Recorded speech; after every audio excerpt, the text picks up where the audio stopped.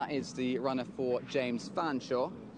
And we have seen everything else. So we'll catch number 8 when he's going down the walkway, but he's a very interesting runner for the Inform Fanshawe team, 10 from 29 in the last fortnight.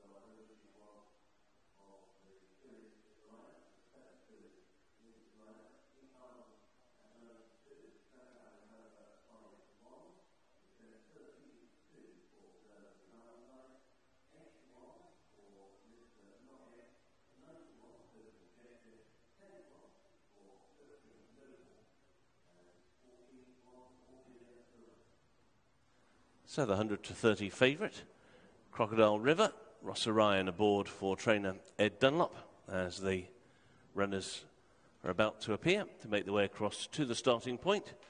As always here on the all-weather at Kempton, as well as the jockey silks, you also have the international saddle towels to aid identification, and the explanation of which coloured saddle towel belongs to which number in each race can be found on page 23 of this evening's full colour race card. First horse out onto the track, one of the 2 previous winners in the field, number 4, Deal Maker, Billy Loughnane in the red with the white sleeves, the blue and white striped cap. Deal Maker was a winner on debut at Southwell over 5 furlongs much earlier on in the year. She represents the Charlie Johnston yard, and being the 4 horse, Deal Maker will sport the yellow saddle towel. The others making their way across the start now. The second one to go to the start is number 10, that is Kate Be Quick. John Egan in white with the red star. The 10 horse always has the purple saddle cloth. Next one to go into the back straight is horse number 9, that is Poke the Bear. Freddie Larson in the turquoise and dark blue hoops. The 9 horse has the turquoise saddle towel. Then the yellow colours with the black sash and the black cap of Mr. Knockout, number 3. Charlie Bishop aboard Mr. Knockout. 3 horse always has the royal blue saddle cloth. Next duo just setting off towards the start. The first of them In the hoops of green and red is Clipsham Noble, number 11, with Kieran O'Neill. The 11 horses, Saltel is grey. And then the red colours with the white triangle of Penelope Valentine, number 5, with Luke Morris. 5 horse has the green saddlecloth. Next one on the side of the track is horse number 13. That is Innocent Settler with Anna Gibson. White colours with the black seams and the stars on the sleeves. 13 horse has the brown saddle towel. Next one to go into the back straight is number 7. That is Cassandra Alexandra, a winner at Brighton just 7 days ago. Kaya Fraser in the black and white Diablo silks. 7 horse has the orange saddlecloth. Then the favourite, who's on the big screen at the moment, that's Crocodile River, number 1, Rossa Ryan in the light blue. 1 horse always has the red saddle towel. And that one is being followed to the start by number 2. The only grey in the field, Token Gesture, with Tyler Hurd, dark blue with the white hoop sleeves and the white cap. 2 horse always has the white saddlecloth. And one of the last ones to go across towards the start, and the rider at the moment with feet out of the irons, and that is Marco Ghiani aboard number 6, Dark Sorceress. Her colours maroon with the pink star. 6 horse has the black saddle towel with the yellow number. And then just about to make his way into the back straight is Me Tarzan, number 8, with Ross Coakley in the green with the white star and the white armlets, and the 8 horse has the pink saddle towel. So that's a field of 12. The Unibet 0% Mission Nursery handicap going here without number 12. 12 of them to face the starter, and now we have joint favourites at 4-1 in Crocodile River and Me Tarzan. 5-1, Cassandra Alexandra. 7-1 in from 8's Mr. Knockout. Also at 7-1, Penelope Valentine. And it's 17-2, Barthos. Post time for our first race is at 4:55. We are now 3 minutes from post time. We're glad you're here. Runners have made their way down to the start for our opener here at Kempton. 12 go, runner number 12, Ballard Bertie. It's a tight-knit race where quite a few of these are making the handicap debut, but one that ran in a nursery already, Crocodile River, she heads to market, a daughter of Oasis Dream for Ed Dunlop and Rossa Ryan, and she ran a nice race on her run at Newbury. Dropped a pound for that 4th and what was a stronger race than this, and not a bad draw in stall 5, something you can't say about too much of the opposition. One of the main rivals on form, potentially Token Gesture on handicap debut at 72, is unfortunately in stall 12 for Mark Usher and Tyler Hurd. We've got 6 making their handicap debut, and of those, Paddock Pick was definitely number 3, Mr. Knockout, son of Rumble in the Jungle. Stall 7 is okay for him. He's been gelded since we last saw him, and he's been off for 2 months, so he may well improve. And the other one that's been well backed is Me Tarzan, 4-1, son of Bungle in the Jungle, who made €55,000 at the Breeze Ups. He's making his handicap debut for the very much in-form James Foundry Yard, 10 from 29 in the last fortnight. That in yellow and black is the one I like in the paddock, Mr. Knockout, currently 11-2. Big individual, but a scope to improve out of Rumble in the Jungle. And Eve Johnson Houghton does exceptionally well with a 2-year-old, so we can see if he improves on this handicap debut. Of the others, Dark Sorceress is quite a big price at 28-1 because she was second in a decent enough nursery behind Where's Claire at Nottingham, and if she can bounce back from disappointing effort last time, she could go okay. Claire Hobson and Marco Ghiani teaming up. The one that's the most exposed but consistent in low-grade nurseries is Cassandra Alexandra. She won a week ago at Brighton, but she is effectively £7 higher on this occasion, and Kaya Fraser was the man in the saddle last time out, so his £5 claim is nullified as such, as he did use that to good effect at Brighton. This would be a stronger contest. Betting as follows. It is top weight, Crocodile River, your favourite for Rossa Ryan and Dunlop at 4-1. Joint favourites now are Me Tarzan, Cassandra Alexandra 9-2, Paddock Pick, Mr. Knockout 5-1. Penelope Valentine, 1 of 3 for trainer Alice Haynes. She runs in the Rose Gallery colours, 15-2. 9's Token Gesture, stall 12 puts you off him. Clipsham Noble, 10-1, the son of Memas. 18's Poke the Bear, 25's Dealmaker, who has won. That was back in April. 28's Dark Sorceress, 80's Innocent Settler, and Kate Be Quick, your 100-1 outsider. There is the daughter of Blue Point For the Rose Gallery, you've had 3 winners this turf season. She made £32,000 as a yearling, bought from the Tap Somerville sale, and you'd imagine she will improve going into low grade nurseries, and she got a lovely draw in stall 1. Luke Morris rides, interesting, Kieran O'Neill, maybe because the 8-8, but he's on Clipsham Noble, the son of Memas, who unfortunately is in stall 13. Put some right on the outside over the 7 furlongs here at Kempton. They are loading pretty promptly. Not too many more left to go forward. 4, including the paddock pick, Mr. Knockout. Very tricky opener. Point separates top 4 in the market. He has been gelded, this son of Rumble in the Jungle, Mr. Knockout, and you can just see a little bit of temperament as he heads forward into the stalls. Understable jockey Charlie Bishop. And perhaps you can see why Eve decided to geld him on the back of his most recent start for owner's Norman Court stud. He does look like he's got a bit of scope to improve on what we've seen in the maiden novice sphere so far. And the other 3, Poke the Bear, Token Gesture, both handicapped debutantes. Certainly Token Gesture's shown a bit of ability for Mark Usher, but it's got a bad draw in 12, and he too is showing a bit of attitude to gelding. Normally there is a reason why they're competing at 0 to 60 level, and he's having a blindfold to be put into the stalls. Blindfold goes on to Token Gesture. You can see how Tyler Hurd tries to avoid that bad draw, compensate for it. Last one, let's go and join Mark Johnson. And they're off. They race over 7 furlongs, quite a level break. In the centre, Mr. Knockout is ridden to go forward, and that one is followed forward by Dark Sorceress. A little bit wider to those is Kate Be Quick, and widest of all is Token Gesture as they race towards the end of the back straight. Clipsham Noble is the one who's dropped out the back of the field, is last. Me Tarzan is last but one as they go towards the turn. It's Token Gesture from the wide draw, but has managed to get the lead as they go around the turn, with Mr. Knockout to the rail racing in second. Kate Be Quick on that one's outside is in third. Dark Sorceress in fourth with a half mile to go.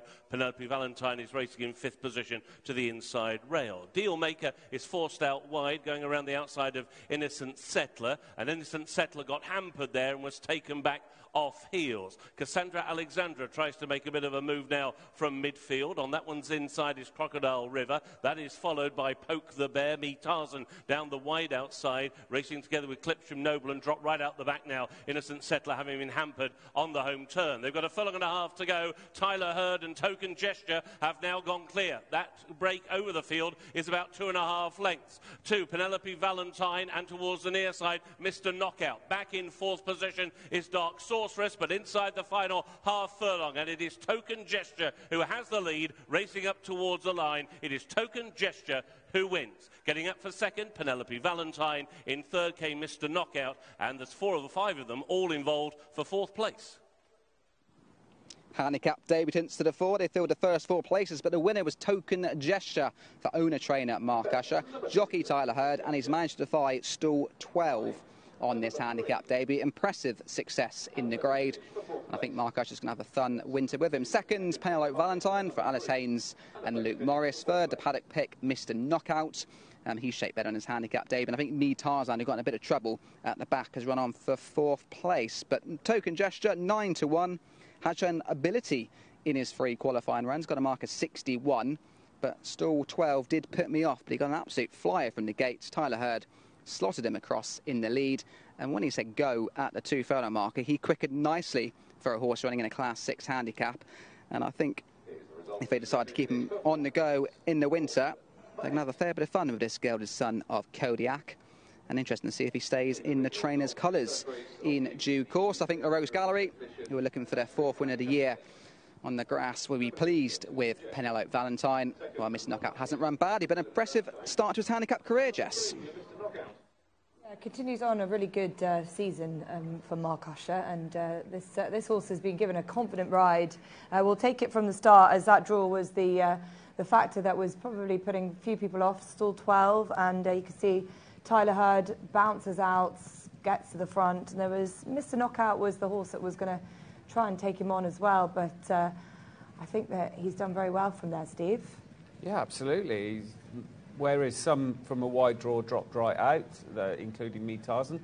Tyler Hurd was keen to get Token Gesture in a prominent position, and as soon as he got into the lead, he just kept on bobbing along. I mean, he's got a very interesting pedigree, this horse. He'd had 3 runs in novice races over 6 furlongs, but he's a nephew of Ebor winner Muntaha. So there was always even though he's by Kodiak, there was always the potential that he would go forward some effort on going up to 7 furlongs and probably stay further, because he's just got them in you can see the horse in second there, Cateney Quick.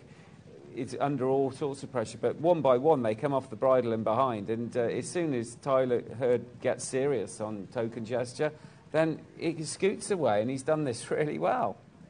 He certainly has. I'm trying to look at anything picking up from the back. There was a nice run from Penelope Valentine at one point, but that's when actually Tyler Hurd found another gear. It's still a little bit green, Rach, as well, I'm fine. Yeah, and hangs almost, isn't about the 3 or 4 path when we see the head on, ends up on the near side, on the far side rail, sort of scraping paint. Penelope Valentine sort of closed from 3rd, 4th.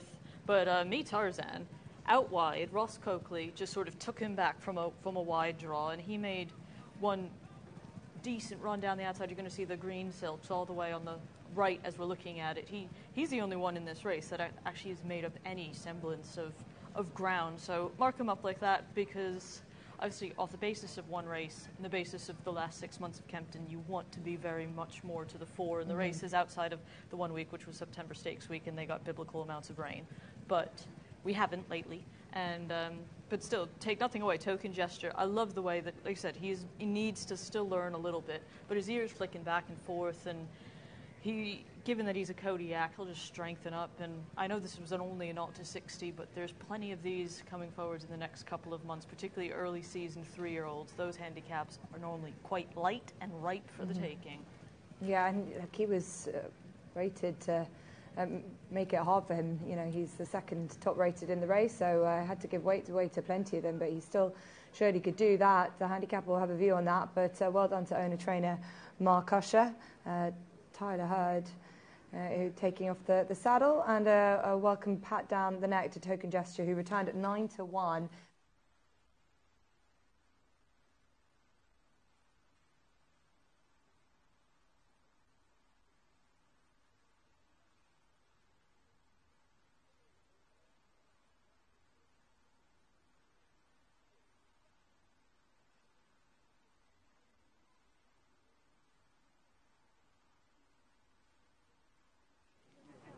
Token Gesture makes a winning handicap debut here at Kempton for owner trainer Mark Usher. Tyler Hurd, you've managed to defy stall 12, which really put me off on the handicap debut, but he showed loads of speed and it was actually very, very straightforward.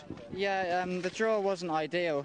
I didn't really want to make it. We were going to sit midway, but I just couldn't get in. And he was doing it so easy. I could let him go to the front there. He pricked his ears in front and didn't do anything, and he always felt down the straight like he was all over the place like a big baby, and that's why I was so hard on him. But he obviously had a bit more class than the rest today, and he's done it quite easily. Yeah, but he showed promise in his 3 qualifying runs, especially second start. He'd run a nice race, Class 6 individuals, but when you watch it back, you actually just put 2 lengths clear to your rivals and you asked him to go. He did, in the grade of a Class 6 horse, show it a nice ton of foot. Yeah, I always thought he'd be, you know, a lot better than 61. He's just probably come on again from that. He's so much to learn. He was very babyish today, even in that, just off the bridle, so he's probably still got a fair bit of improvement in him, and I'd say he'll even get a mile, I think, as well.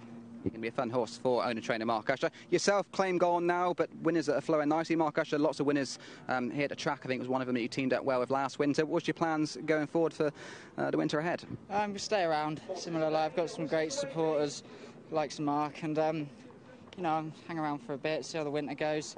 It's always usually quite slow for me, but it's working at the moment, and I'm enjoying it again. Excellent stuff. Well done today. Thanks so much.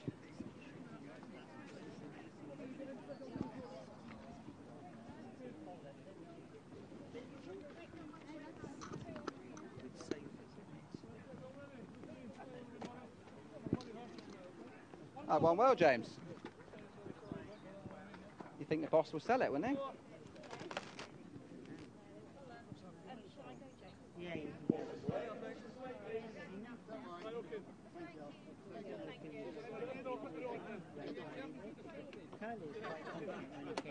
I thought his form was actually decent enough. I thought from the draw he struggled. But he actually, It wasn't planned.